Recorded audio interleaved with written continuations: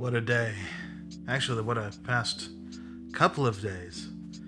It's been, my son is sick. If you're wondering why I look like such a mess. So yesterday, I was in the middle of filming, or doing some filming, trying to do some kind of a video for the channel, when suddenly I was contacted by my son's school and told that he was sick and that I should come get him. So I rushed to the school and I got him, and he didn't have a fever or anything, but that was a false hope. I brought him home, and things got worse from there. And he told me this interesting story about how the teacher had them go outside without coats on. Now keep in mind, even at the time when I had gone to pick him up from the school, the temperature was still in the 40s. And I'm not saying that this is how he got sick, but he gets sick and they go out in cold temperatures without a coat on. I don't know. The teacher's a nice lady, so I won't.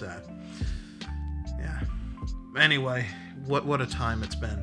So anyway, this progresses. It gets late. He's got a low fever, and we go to sleep the next day. Worse. Today. That's today. The next day. Tells you the state of things and how I'm doing here. Anyway, I'm like, okay, we're gonna call the doctor. So I call the doctor. I'm like, hey, he's got a temperature of 101.8. Should I bring him in? Of course, the answer from the doctor is always that, yeah, you should bring him in because, well, they make money from that sort of thing. I'm not saying that. The doctor's a really nice guy. Boy, here I am criticizing people that help us out, right? So anyway, we go to the doctor. Drive all the way down there. My son's pediatrician doctor, or whatever, is not in the city. It's in another little city that's nearby. Drive all the way down there, and they do their tests. They're like testing for COVID, and the flu, and colds, and strep, and all of that, because he's been saying he has a sore throat. None of that, just some whatever virus. So all this worry, and it's just like, well, give him, Motrin, kids Motrin, or kids Tylenol, and here's an excuse for school. So, yeah, that's a relief. I was really concerned that it could be like strep throat or something like that. But even for whatever virus, boy, he's been pretty miserable. And so have I. Boy, what a mess. I'm not showing you guys how the house looks right now. Like I said, I was in the middle of trying to film and do all this stuff, and I haven't been able to do anything over the last little bit. So the house is a mess, just as much of a mess as I am. It's really put a wrench in the works of the plans that I had. This weekend is a big deal. I mean, Chinese New Year, Spring Festival. I've had the relatives, they're on the phone all night and all day, sending money back and forth, playing the little games that they play. So they've got this game that they play that they have invented using WeChat. It's kind of like WhatsApp, or if you're on Facebook Messenger, I think. I don't use WhatsApp or Facebook Messenger, but I am familiar with WeChat because, I lived in China for so long. They send an envelope, a little red envelope of money. I don't think they have that probably on WhatsApp. Anyway, you have the group. You send an envelope, and it's randomized. So when someone clicks on it, like, they get a certain amount of whatever was sent.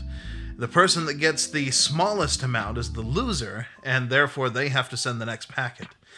And, you play the game to see how much money you can collect around New Year. It's kind of a fun little thing of sort of quasi-gambling, I guess. I don't know. It's like playing the slot machine with your relatives. I don't know how else to describe it, but it's kind of fun. Anyway, they've been back and forth doing that. I haven't been able to play, so I haven't gotten anything.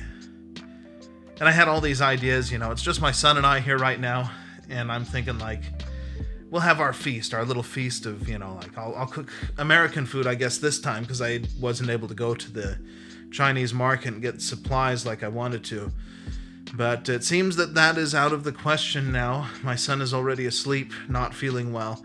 He doesn't want to eat steak and all of that. So, yeah, my New Year plans have been foiled.